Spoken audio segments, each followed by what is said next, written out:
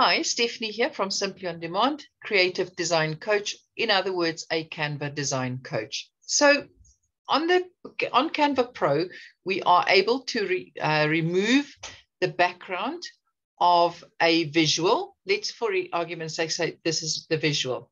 We can remove the background in the app itself, but on the free version, not so much. So let me show you how to do that on the free version.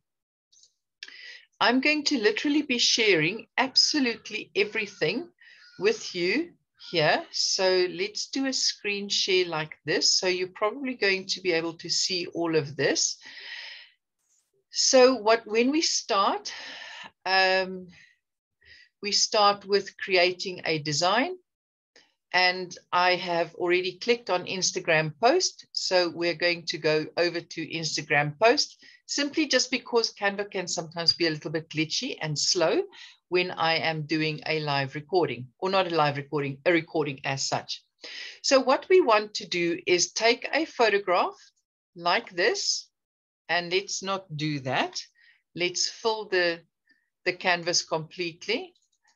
Like so, and let's see, no, let's do it the other way around, where I started from, and let's just, I don't want to lose the edge on the side over there, so let's see if we do this and position it in the middle and center, like that. So this is the Cosmos flower. Cosmos flower, in case you didn't know, is part of my brand.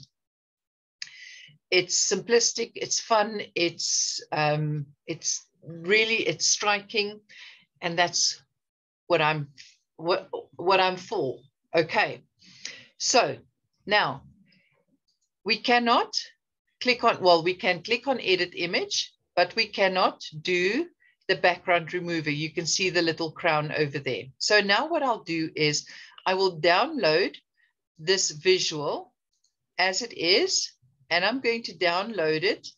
See, I can't do any of this over here. So I'm literally just going to download it as a PNG, like so. And it's downloading, it's doing its thing. And it's downloaded. So now it's going over there. So I'm going to take my downloaded file and drag it into an Explorer. From there, I'm going to go and open a website called remove.bg. Now for here, I am simply just going to drag the photograph from Explorer into the, let's just move this to the side, make it smaller, move it to the side so you can see what's happening. Drag it across and it says drop image anywhere. So we are just going to drop it. And now remove.bg is uploading the visual. And that's what it looks like. So that's the original, but it's taken away the stem as well. And it's removed the background, so it's taken away the stem. So now what we do, let's see if we edit. And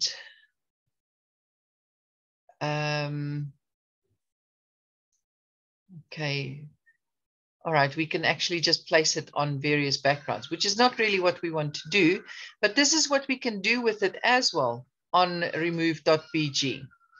Okay, so let's see if we click erase restore, what will happen. Restore, but we don't know where the stem is. And if I'm going to be clicking over here, it's going to, okay, so that's the stem, sort of. No, not really. See what I'm doing over here? There's the stem only over there. So let's see if we erase. Now we can do that. But oops, that's not what we want to do. So let's just undo that, and let's keep it like that. Now what we do is we download the visual itself. It's in there. So we will just simply drag it down to our, when it wants to work. Let's do that and put it over there. It's uploading. It's not doing it. See, this is the part of Canva, actually, of doing a tutorial that sometimes becomes a little bit a pain in the backside. So let's see if we do it over here and we drag it over there.